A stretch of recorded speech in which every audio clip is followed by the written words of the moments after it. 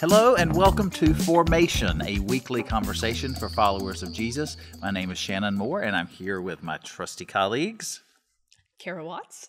Renee Hoke. All right, it's so good to be together, y'all. Always good to be at this table with you two. It is, and here we are finishing up the book of Acts, the Gospel of Luke, but we're moving a little beyond that because we have 2 more weeks of the Gospel of Nobody series that we've been looking at in worship here at University Christian Church. And so we've got a week's worth of good gospel stuff to talk about today. So I say we jump right in. Let's do it. We're at Luke chapter 24, right? Yes. That's where I am. You're going to start us off? I'm going to get us started. And interestingly, when we start this chapter, it seems kind of just like I don't want to say run-of-the-mill, the empty tomb story, but it kind of appears like that. But when we really look at it and really break down, particularly this final chapter, there's all sorts of stuff going on that we don't see in some of the others. You know, there are 2 reports of finding an empty tomb.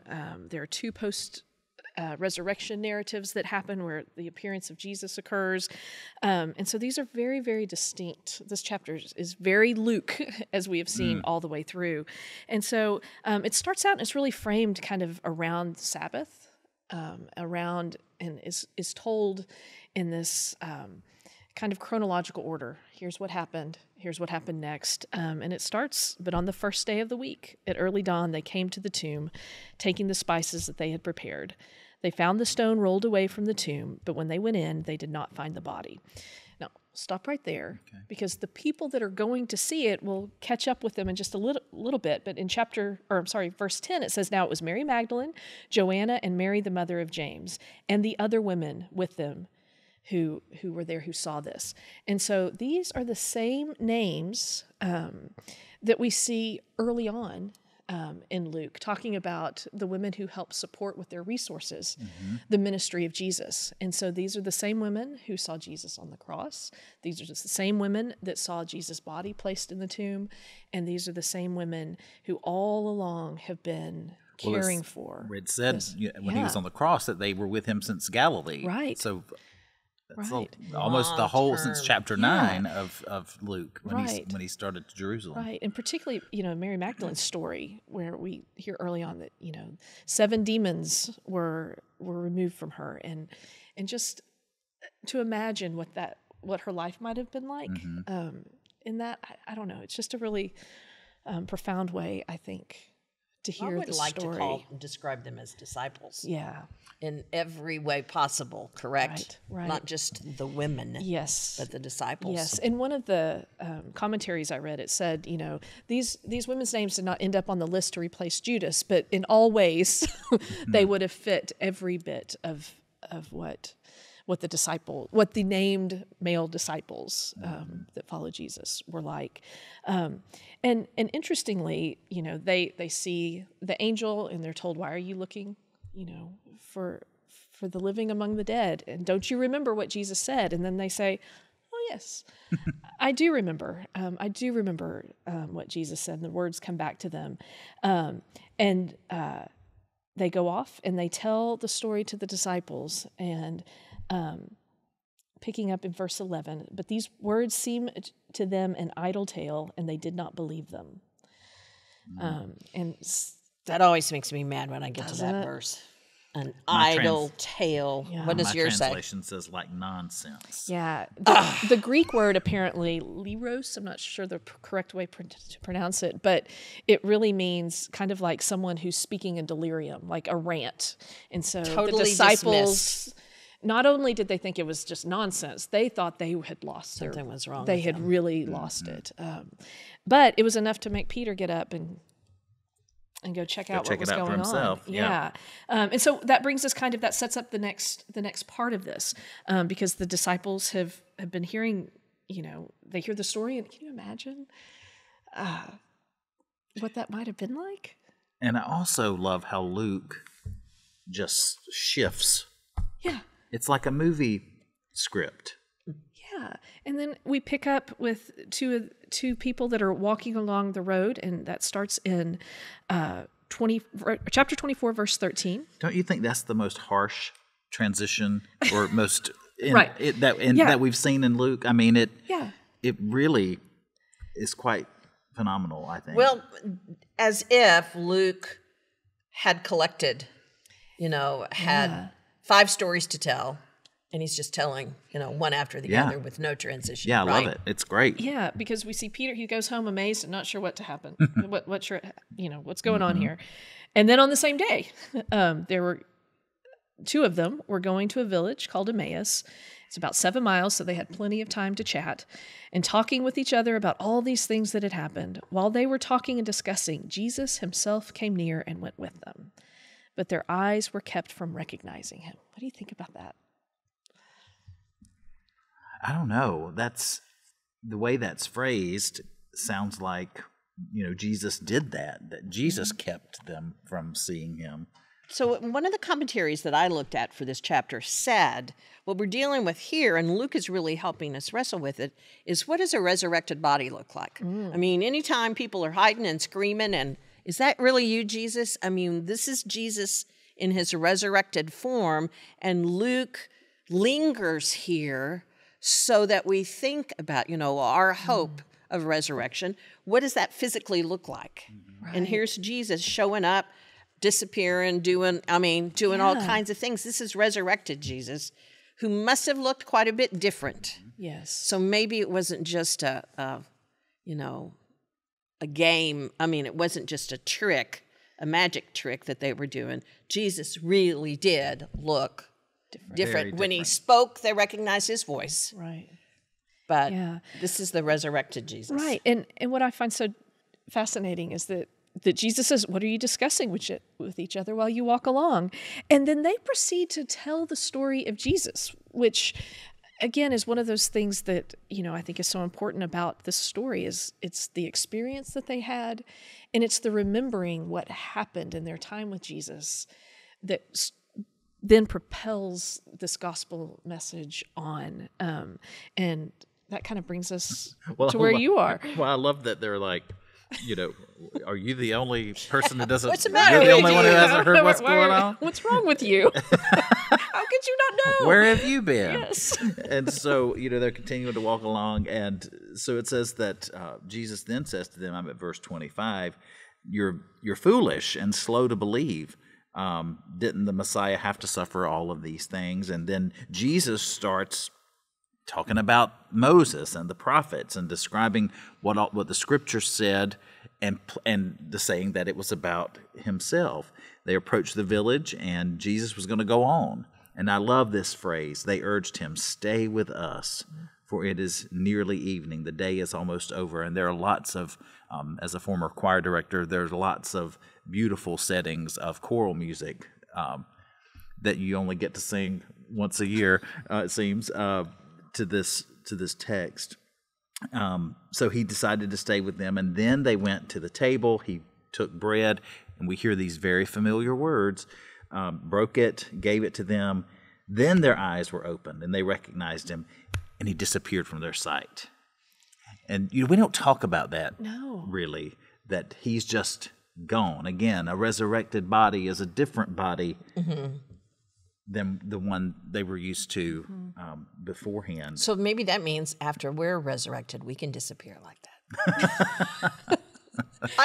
That'll be exciting, won't it? To be able to do all of that. I just wish, as I'm listening to you talk about this, that I could hear how Jesus, beginning with Moses and all the prophets, interpreted scriptures about the things concerning. I wouldn't you love to hear Jesus teach that? We have a reference to it, but we don't have the that lesson red letter that Jesus, words. Yeah. Right. Yep.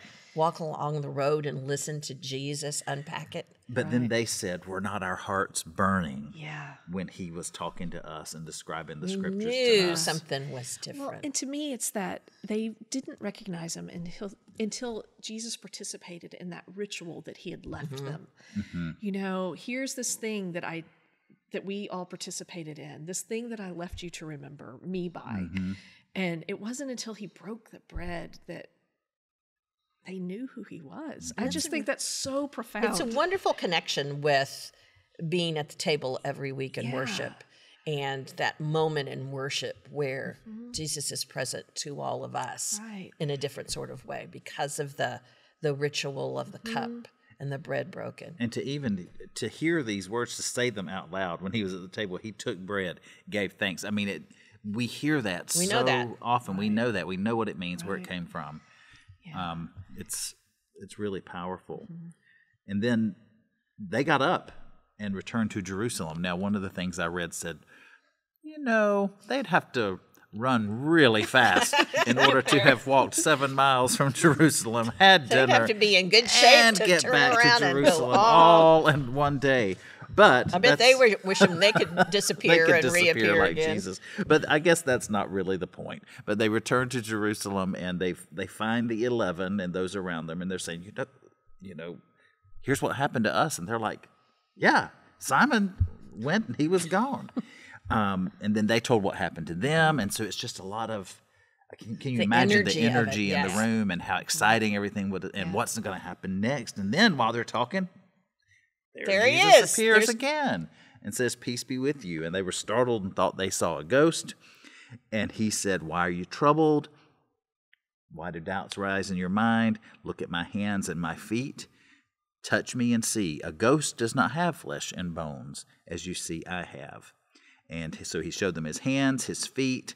And while they still did not believe it, so they had believed before they saw him. They were in that mode of believing until they saw him, and then they didn't believe again. Don't you think that was kind of the reality was weaving in and out of maybe this? No, I don't think so. And then, I mean, How can they- what do you do just- with, how do you wrap your mind around what's Right. going on? Right. Yeah, that's what I imagine. They're just trying to find actual points to say that, yes. But then when it actually happens to them and they're all together, surely this is. And then I love how Jesus just is like, you know what? Do you have anything to eat? I'm hungry. Hungry.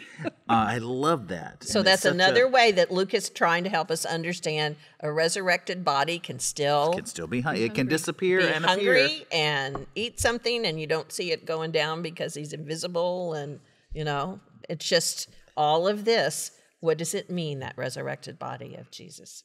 And so he ate, and then he did the same thing that he did with the two at Emmaus. He opened up their minds to the scripture. This is what was written, that the Messiah would be killed and on the third day rise. I'm going to send what my Father has promised, but stay in the city until you have been clothed with power from on high. So I mean, an eventful day. I mean, we think about the tomb and Easter, but in Luke's gospel, it's an all day. I'm glad you brought that up Okay. because volume 1 of Luke has it all in one day. Volume 2 has 40 days. Let's look at that. Oh. Let's look at that. We're going to get a little bit into Acts, but first, let's look at chapter 24, the last 3 verses. Would you read that, Shannon? Sure. When he had led them out to the vicinity of Bethany, he lifted up his hands and blessed them.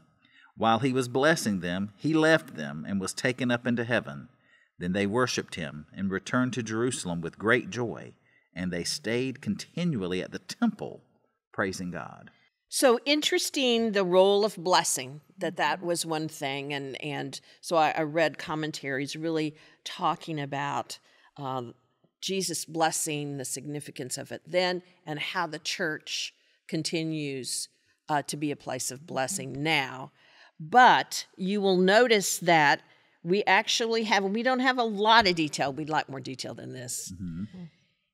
He was carried up into heaven. This is the only place where words of ascension actually appear in Scripture. None of the rest of the Gospels, except Mark, kind of allude to it, but Luke is the one who talks about ascension. And the point is made that there's some symmetry to Luke's writing because Luke begins in the temple with Zechariah. And Luke ends in the temple with the disciples gathered, waiting for power from on high. Both of those, and one of the commentaries said, opening scene in Luke, God is at work and something marvelous is about to happen. That's the Zechariah story leading to the birth of Jesus. Same thing here. God is at work, and something miraculous, Pentecost, is about to happen. So let's turn to the beginning of Acts, also written by the same author as Luke, also addressed to Theophilus, which we had at the beginning. But let's look at what happens that's different here is the 40 days. So Kara, would you mind reading? Go ahead and read 1 through 3. In the first book, Theophilus, I wrote about all that Jesus did and taught from the beginning until the day when he was taken up to heaven, after giving instructions through the Holy Spirit to the apostles whom he had chosen. After his suffering, he presented himself alive to them by many convincing proofs, appearing to them during 40 days and speaking about the kingdom of God. All right, let's go down to go down to 9 and read 9 through 11. When he had said this, as they were watching, he was lifted up, and a cloud took him out of their sight. While he was going and they were gazing up toward heaven, suddenly 2 men in white robes stood by them. They said, "Men of Galilee, why do you stand looking up toward heaven? This Jesus, who has been taken up from you into heaven, will come in the same way as you saw him go into heaven."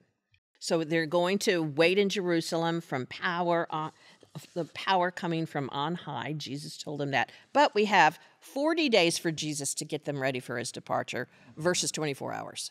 Or less. Yes. Yeah.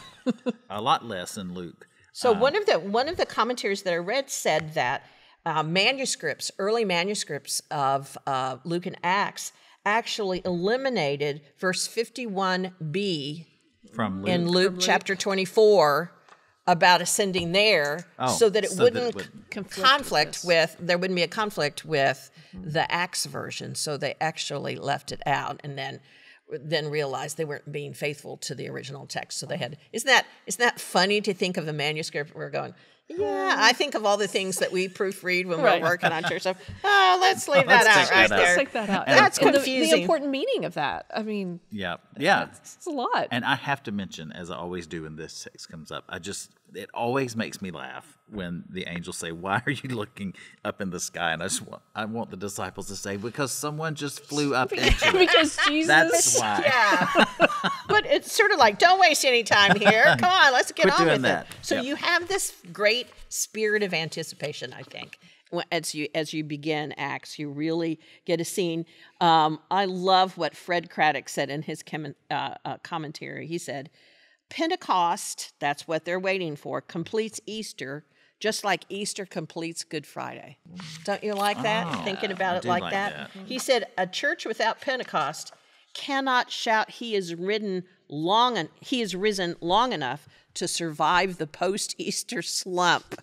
You know, that coming down from the excitement of the empty tomb. If there wasn't this energy that we already feel at the beginning of Luke for what's coming next with the arrival of the Holy Spirit, we would just go back to we go get in a fishing boat and, go fish. So this energy, God at work in a whole different way. I like the fact that we have this bookend of transitions in Luke and then Luke moving into Acts. And I really think that the disciples needed 40 days.